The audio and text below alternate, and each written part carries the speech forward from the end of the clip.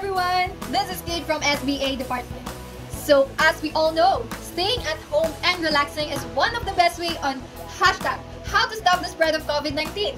Pero hindi ba nakakapagod minsan yon? For those who are watching, I would like to share 5 websites and apps that could surely help us fulfill the boring gaps in your days. For the artists, you could visit www.autodraw.com. With this website, you could draw illustrations easily with the help of the drawing suggestions. Tapos, pwede rin kayong mag-layout dito. I find it particularly helpful sa ating mga estudyante, lalo na sa pag-create ng designs, since you can download the artwork that you just did. Ngayong COVID-19, hindi talaga natin mabibigilang kumain ng marami. Siyempre, very important then that we keep ourselves healthy and fit, even if we are just staying at home.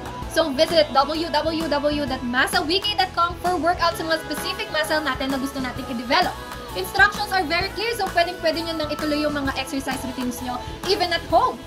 To those seeking for a mental challenge, pumunta lang kayo sa www.womanbenchmark.com. May various aptitude tests dito, like memory reaction time, and typing na nakakapag-boost ng brains natin. Siyempre, hindi lang dapat katawan ng na-exercise, di ba? Dapat pati ang ating mga utak. Another brain exercising website for you is www.freerice.com, which is focused on English vocabulary.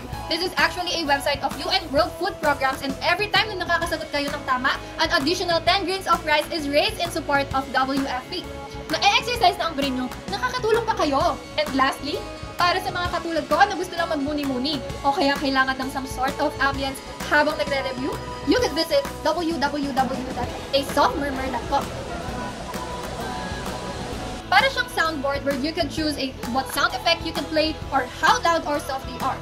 Very relaxing lalo na habang nagre-review with the online classes. So those are just some of the quirky but helpful websites that you can help us to stop the spread of COVID-19 and also by encouraging us to stay at home. Stay safe and always keep yourself informed on hashtag how to stop the spread of COVID-19. Thank you!